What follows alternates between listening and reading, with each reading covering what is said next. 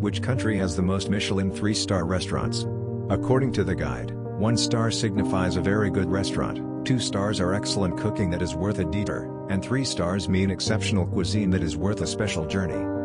Italy ranks 5th on the list with a total of 12 Michelin 3-star restaurants, followed closely by Spain with 13. The United States secures the 3rd spot with 14 restaurants, while Japan claims the 2nd position with 21.